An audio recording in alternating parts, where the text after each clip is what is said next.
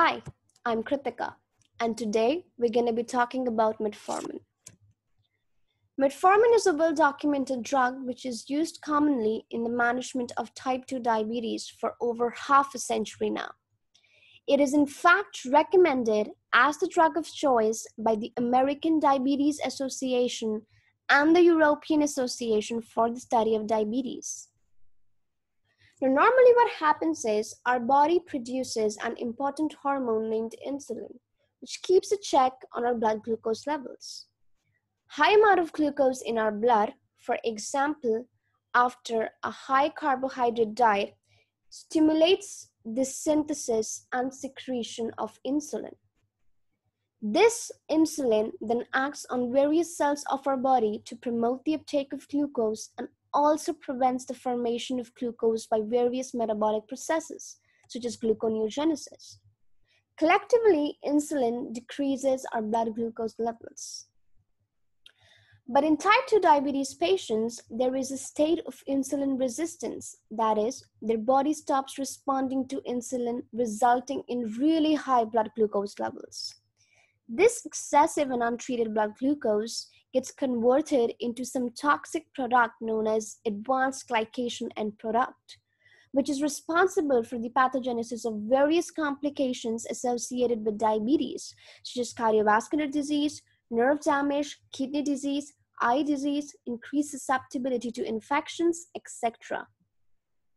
Metformin is really a wonder drug in these patients because it helps reduce the increasing blood glucose levels. It does so by decreasing the glucose production from the liver, promoting glucose uptake by cells, and delaying glucose absorption from the gut. It also decreases appetite and has a special weight loss promoting effect. Hence, it is preferred in patients with obesity who also have type 2 diabetes mellitus. For a very long time, it was thought that metformin acted majorly by the activation of adenosine monophosphate activated protein kinase or AMPK at the molecular level. As you can see in the flowchart here, activation of AMPK by metformin results in two downstream actions. It inhibits the gene promoting gluconeogenesis, and it also increases the expression of a glucose transporter named GLUT4 on fat and muscle cell, thereby increasing the uptake of glucose. However, in the past few decades, the perception that metformin acts only through AMPK-dependent mechanism has changed. In fact, a couple of studies showed that the AMPK pathway is maybe neither essential and not even sufficient to be responsible for the reduced hepatic gluconeogenesis. Increasing data has now accumulated which suggests the existence of some AMPK-independent mechanisms as well. For example, two important mitochondrial actions have been described along with the AMPK, which help in the suppression of hepatic gluconeogenesis. This flowchart shows the conventional AMPK pathway, which is responsible for reduced hepatic gluconeogenesis. But now we have two mitochondrial actions as well, for example, inhibition of the mitochondrial electron complex and the mitochondrial target G3-PDH. Recent evidences have also suggested that metformin mediates a lot of its action to the gut as well.